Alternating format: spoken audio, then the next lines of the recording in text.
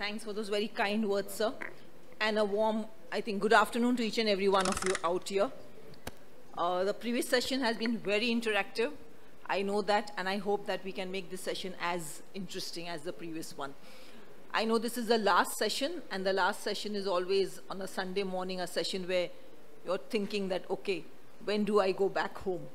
So I am going to try to keep you occupied for the next 20 minutes allotted to me, talking about a topic which is very, very relevant to us. And why I say relevant to us is because in the Indian context, especially, like, you know, today morning while I was reading, I mean, I still read about before I come up over here and talk. And when I was reading about the subject, I went for breakfast. And I realized the most active counter over there was the counter on the masala dosa and the live counter. So, and I was just actually thinking the amount of carbs that in a single breakfast, in a single restaurant in our country that can be consumed is actually humongous. And that really set you thinking, wondering that, you know, what is it that we as a country, why do we consume so much of carbs? Is it our mindset? Is it the fact that we are basically an agricultural country? Is it basically because since easy availability of carbs, there are so many questions that cross your mind while having that simple breakfast, and you wonder, what is it that makes us so carbocentric as a country when we know that it is carbs which are contributing in such a big way to the glycemic variability, when we know that it is carbs which are contributing in such a way to that huge amount of postprandial peaks that we are seeing, and in spite of that, we are still not being able to reach a goal. When I talk about glycemic variability, I'm simply talking about excursions of blood sugar levels. Conventionally, when we should talk about glycemia, hyperglycemia, we should talk more in terms of fasting, PP, and HbA1c. These were the three parameters we were talking about, till we realize that there may be so many times when you may actually have an HbA1c which is absolutely normal, which I will show you in the next slide, but still you have a patient who is having huge amount of variability. And does this variability have any amount of significance is what we will try to understand. When you talk about glycemic variability, basically talk about two types of glycemic variability. One, you talk about long-term glycemic variability. That is, your patient is coming to every 3 months. You are looking at the fasting PP, HbA1c, maybe some SMBG records over the last 3 months, and then comparing to whatever you're seeing previously and trying to understand as to which direction your patient is going in. The other kind of record which you are increasingly seeing now is SMBG and CGMS record. Agreed, when you're talking in terms of time in range, when you're talking in terms of glycemic variability, when you're talking about mean amplitude of glycemic excursions, which we are talking about now increasingly, looking at CGMS data, we may not have CGMS data in all our patients, but there will be still a lot of patients who are doing SMBG and will tell you, okay, Dr. Saab, I did the same thing on 2 days. You have patients who are admitted with you, exactly same thing, and you have a sugar which is showing something very different on day 1 and something very different on day 2. Something very different in the morning and something very different in the evening. And this is what you mean by glycemic variability. When you look at only an HbA1c, it may not be an accurate reflection of what you actually think is happening in your patient. You may have two completely different pictures. The upper end of the graph shows you a picture where you have a number of fluctuations, you have a number of highs and lows, and the lower end of the graph shows you a picture with very low glycemic variability, with very minimal highs and lows, but with a similar HbA1c. So are we doing our job when we are looking only at HbA1cs? And why are we talking about glycemic variability? We are talking about glycemic variability because, mind you friends, it does translate into an increased amount of micro and macrovascular complications because it is associated with increased cardiovascular events and CV autonomic dysfunction.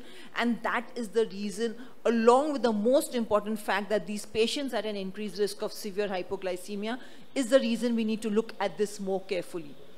This is what is happening to our patients post meals. This is what is happening to our patients when they have postprandial hyperglycemia, actually like a surge of inflammation and oxidative stress. This surge is going to some extent translate into smooth muscle cell proliferation, probably plaque instability and rupture along with cardiovascular disease. And are we doing enough to prevent this? What is it that is actually happening in our country? This is what is actually happening. We've always been a carbocentric country. what is worrying, if you look at the data from 1961 to 2011, if you look at that chart over there, what you would realize is that our calorie intake has increased. From 2010 average as a country, we've moved up almost by 450 calories. And that is alarming. It is alarming because on the other hand, we become increasingly sedentary. We don't move from our places even to pick up the phone, forget doing anything else in life. So it is become so sedentary.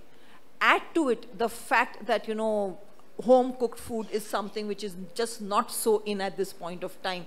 Every restaurant, especially I know in Mumbai city, is going to involve a 1 hour waiting time on a Sunday evening, on any weekend.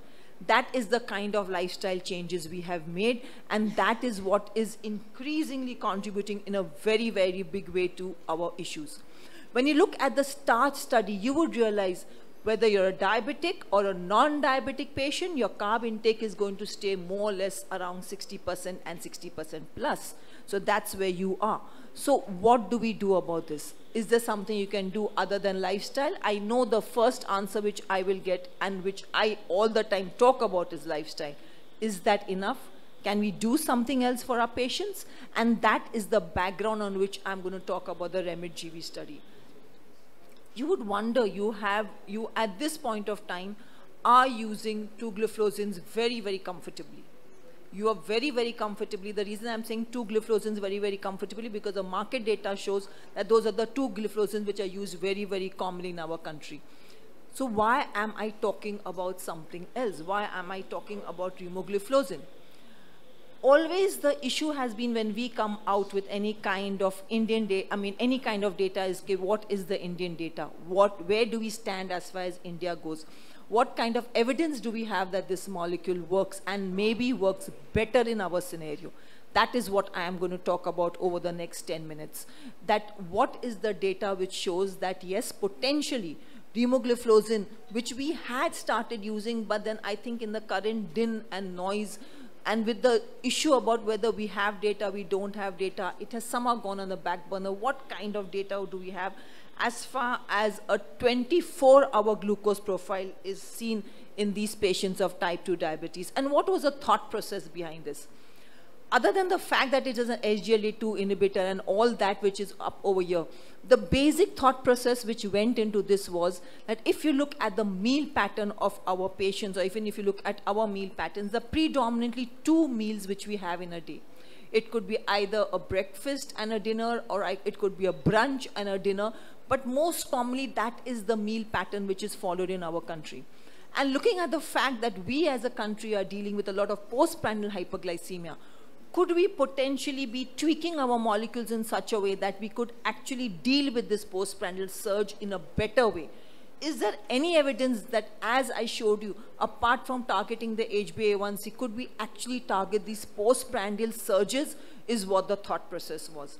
And why was Remo over here used as a comparator?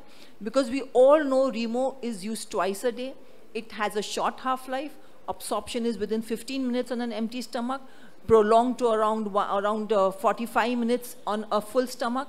So there are certain advantages when we were using Remo, and that is the thought process actually behind this study. The primary objectives are very simple. CGMS data was going to be compared in Indian patients. A 24-hour glucose profile was going to be assessed by these parameters. And of course, these parameters were going to be obtained from CGMS along with, of course, your HbA1c. Whenever you're looking at any data, you are going to look at safety and tolerability. And this, the comparator was DAPA, where we know we have a huge amount of data with DAPA. So that was the comparator in this study. This was a randomized 2-arm parallel group open label study. Patients which were recruited for this study were uncontrolled patients. These were on stable therapy of either metformin or metformin DPP4 inhibitor, which is something which we very, very commonly see. This is a very, very common scenario. The treatment duration, mind you, was a little short, only 6 weeks, so that could be a critic of the study, that the treatment duration was short. But in this treatment duration also, what we see is something which I will show you. And there were 33 patients in both arms, done in 4 centers, Dr. Sethi's center, Dr. Irande's, Dr. Modi's center, and Dr. Shrikant's center. The inclusion criteria is up here for everybody to see. As I said, stable therapy, HbA1c 7 to 9%, and these patients were dietary compliant, mind you. So these were not patients who were dietary non-compliant. These are patients who had received advice from a dietitian or diabetes educator, and these were patients who were going to be followed up. This is the way the study data was. If you look at this, the CGM device was implanted on day 1.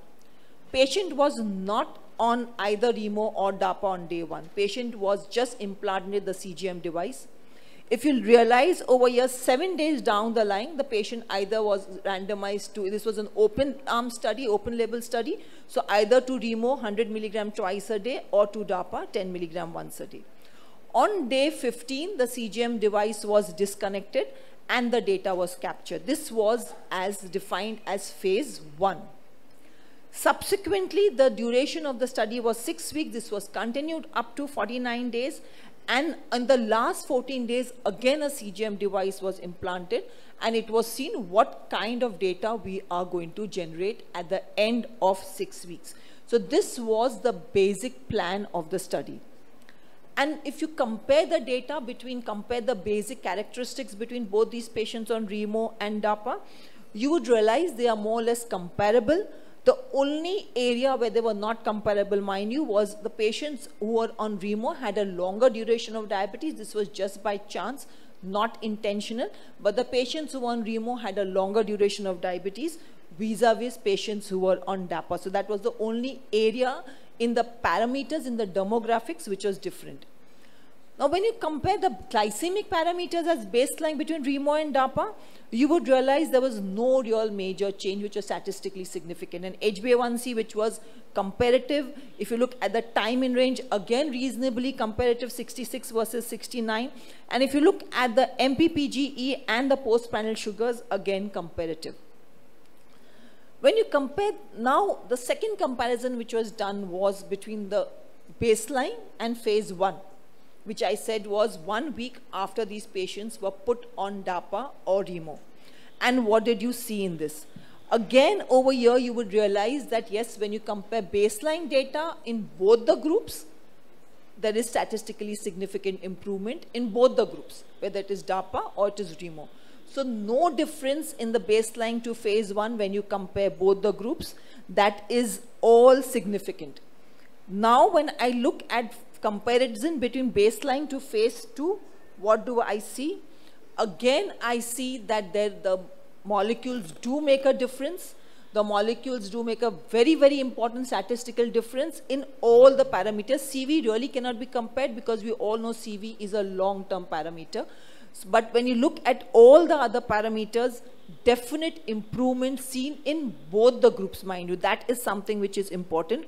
Except when you look at this, parameter, the last 3 rows, if you see in the Remo group, what you would realize is when you look at the mean postprandial glycemic excursion, the last 3 rows, I just want you to keep this in mind. I'll be talking about this a little more in detail, that this was different as far as the Remo group went. So when you look at the MPPGE, when you look at the postprandial at 1 hour, and when you look at the postprandial at 2 hours, yes, this was statistically significant in the Remo group.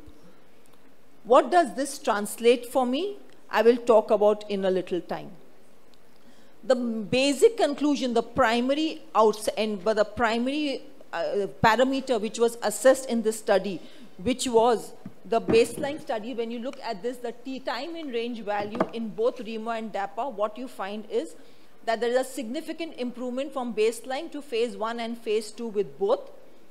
No difference in the improvement. So yes, there is no difference as far as improvement is concerned. So where is the difference? Why are we talking about this study? Why am I talking about this in direct context? Does it have any implication for us?